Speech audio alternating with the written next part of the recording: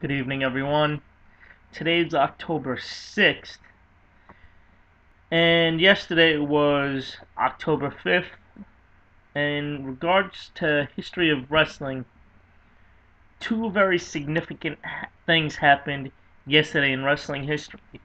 First was that, believe it or not, it's been 11 years since the passing of Brian Pillman, the loose cannon. Back then, Brian was probably one of the most controversial guys there was at the time. Uh, I actually heard, I was like pretty much like everybody else, except, a lot of people watch the pay-per-view on pay-per-view. I was actually in St. Louis, Missouri that night at the Kiel Center for the Bad Blood pay-per-view. And you got to say, it was a shock. I had known Brian from working shows with him over the years. One hell of a guy, really nice guy. The time he was doing the whole loose cannon thing, he was pretty much portraying that role inside and outside the ring. And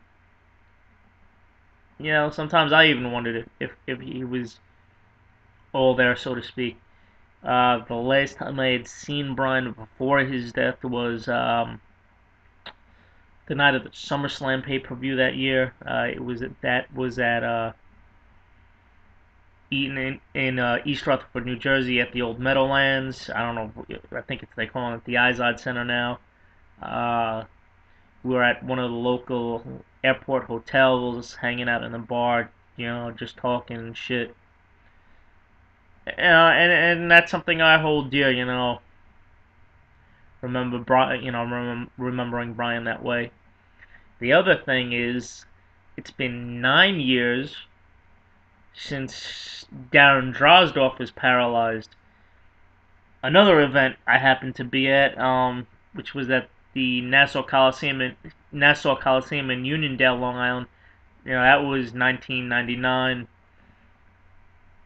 Basically, pretty much broke his neck and was paralyzed from the waist down during a botched power bomb from D'Lo Brown. Now, a lot of people, there's been a lot of speculation what happened. I can tell you from my angle, it seemed like somebody had thrown a beer or something into the ring, and D'Lo slipped on a wet spot and, basically dropped down on his neck.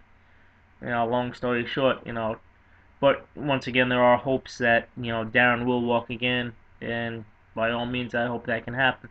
Unfortunately, we can't bring back Brian, but we can always remember Brian for the guy he was. Anyway, I'm Frankie Love. I'm out. Peace. Y'all have a great night.